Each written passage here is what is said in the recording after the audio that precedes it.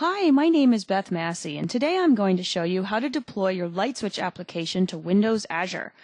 LightSwitch is a new development tool for building business applications for the desktop and the cloud.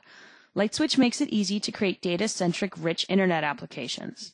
I already have an application open that we've been building in this video series. It's a simple order management system that allows us to work with customers and their orders. Now I want to deploy this application so that other people can start using it. In the last video, I went over the deployment options we have and showed you how to deploy a 2-tier and a 3-tier application onto machines that are living on-site.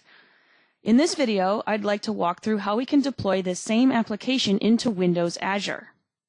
The first thing you're going to need to do is to sign up for a Windows Azure account. So head on over to www.azure.com and you can sign up for a free trial. I've already signed up, so I already have a subscription that I manage through the management portal. So when you first get an Azure subscription, you need to set up a couple things before you can start publishing your app from LightSwitch. So we need to create a new hosted service, so go ahead and click on this button here. And this is going to be the actual website that will be hosting your LightSwitch application. So we'll just enter a service name, and I'll call this LightSwitch Order Management System, and then specify the URL prefix for the service. This ends up becoming the URL that you use to access the app. Okay, then choose a region. I'll choose anywhere US, and then click Do Not Deploy, because we're going to deploy this from LightSwitch itself, and then click OK.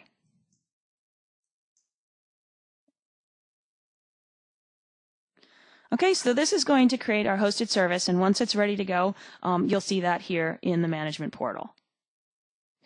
Okay, next we're going to need a storage account. The storage account is used to store your LightSwitch application as it's being uploaded into Windows Azure. So go ahead and select Storage Accounts and select New Storage Account. And we're going to need to use letters and numbers for this one. And then we'll just choose a region. I'll select Anywhere US again. Click OK.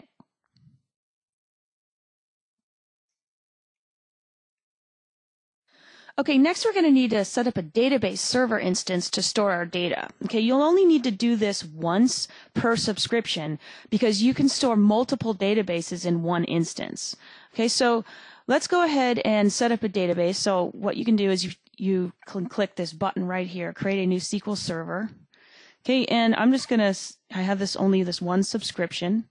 Okay, and we're going to select a region. I'm going to do North Central this time. And now you'll need to specify an administrator login and password.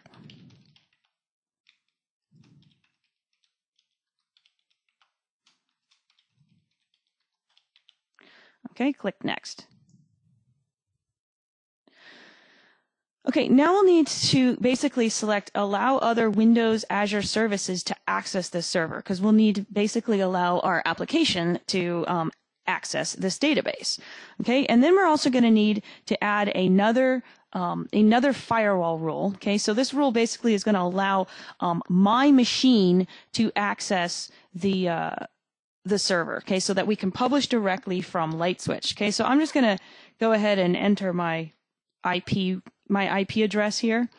Okay, you can definitely support a range here. So I'm just going to call this Beth's computer. Okay, and click OK. All right, and then finish. Okay, and now what we got is we'll see a database instance here that's created. Okay, and when we look on the properties here, let me just get this over here. We look at the properties, we'll see that here is the name of our database. Okay, and so we're going to need to supply that in the publish wizard in LightSwitch when we get back over there. You're also going to need the subscription ID. Okay, all right, cool. So let's head over to LightSwitch. Okay, back here in our order management application, if we look at the project properties, you'll notice that I'm using forms authentication here for our access control. Okay, you can keep in mind that when you're deploying to Azure, you cannot use Windows authentication. You're going to need to use forms or no authentication at all. Okay, so let's go ahead and publish this. We can do this in a couple different ways. You can right-click on the application and click Publish from the Solution Explorer, or you can go down to the application type, and then you can click Publish. Okay, so The first thing I'm going to do is for this is we're going to decide whether or not we want desktop or web application. Now you can host either one in Azure, but keep in mind when you select desktop, then later when it asks for a certificate, you'll need to provide one from a trusted certificate authority like VeriSign.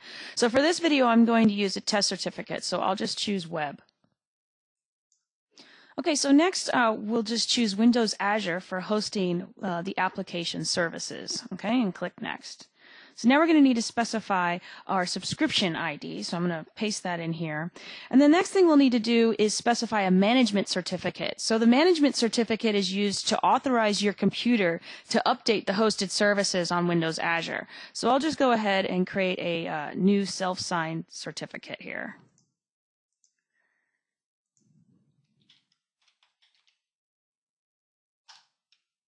Okay, and then we'll click Copy Path, because what we're going to need to do is we're going to need to go upload this certificate over back into the management portal for Windows Azure. Okay, so let's go ahead back into our portal, and then what we'll do is go back over to our hosted services, and then you'll see what we'll need is a management certificates node, and then add the certificate. And here's where why we copied the path. We'll just paste that right there. Click Open, and then click OK.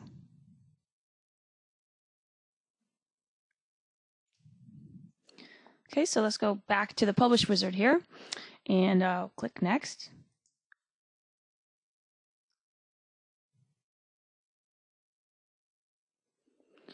Okay, so this is the Azure service configuration. In this step, we'll need to specify the hosted service, the storage account, and the environment information for the deployment that we entered into the management portal. So we should see all this stuff in the drop-downs here. Okay, so there's our service, there's our storage, and you can select whether or not you want to go to staging or production. I'm going to just go ahead and leave the production. Go ahead and click Next. Okay, so here's where we specify our security settings. When deploying to Azure, LightSwitch requires an HTTPS for secure connections to your application. So this requires an SSL certificate. The drop-down here will list all the SSL certificates that are already uploaded into Azure. So LightSwitch allows you to upload an existing SSL certificate right through here. And now, ideally, this will be from a certificate authority such as VeriSign. But in this video, I'm just going to use a self-signed certificate, which I can do because I selected a web application. Keep in mind, if you're doing a desktop application, you will need to specify a real certificate. Okay, so I'm just going to create one real quick.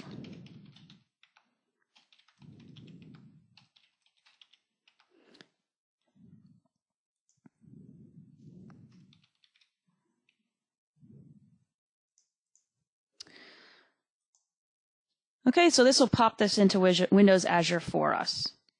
Now, keep in mind that because we're using a self-signed certificate, that when we run the app through the browser, the published app will result in warnings. Okay, so go ahead and click Next. All right, so next we need to specify the database connection. We need to specify two connections. One is for the administrator and one is for the user. The administrator connection will only be used by this Publish wizard to create or update the database itself. The user connection string, on the other hand, is used by the LightSwitch application to connect to the database when it's running. Okay, so let's go ahead and click on the browse. And now I'm just going to enter in the database name. So remember, in the properties area of the SQL Azure portal, you can see the database name. So I'm just going to grab that, and then we'll just put it right in here. Okay, and then we're going to use SQL Server authentication.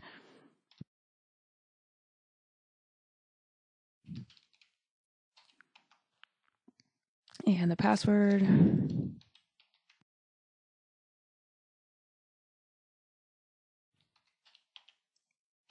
Okay, and the name of the database is Order Management, so that's fine. Okay, so click OK. Next, we're going to need to create a database login for our user. Okay, so I'm just going to create ls user and just make sure the password is good.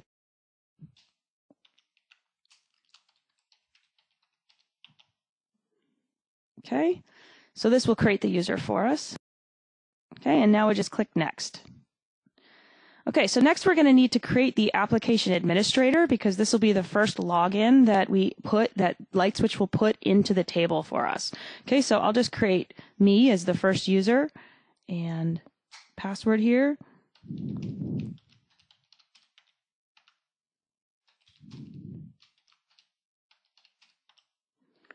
Okay, and then next. Okay, so next we're specify a certificate. This is basically if we want to sign the client application. We're not going to need to do that because we have a web application, but if we had a desktop application, we would want to sign the ZAP file. Okay, and then you're it, and then we just click Publish. And this will take a little bit to publish into Windows Azure. It usually takes between 10 and 15 minutes. You'll see the project here in LightSwitch publishing for a while. And when you're ready to go, you'll see the instance running in the portal.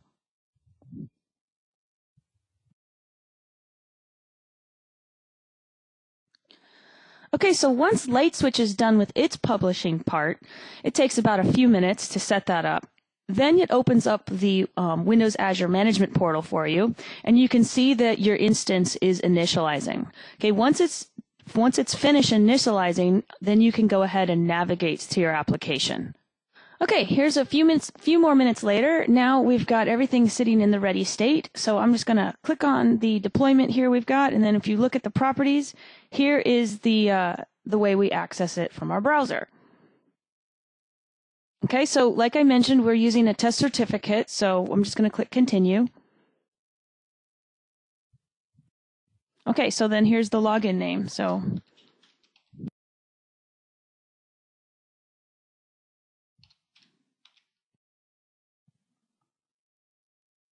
Okay, great. So here's our application running, and it's ready to go with all the data that we need to enter into the system. So it published our application with the initial administration user in here, so that now the admin user can go ahead and enter in users and roles. And once they do that, they can assign other users access to the app. Okay, so that's basically it. I'm not going to go ahead and fill in any more data here, but that's how you can publish your application to Windows Azure. So thanks for watching.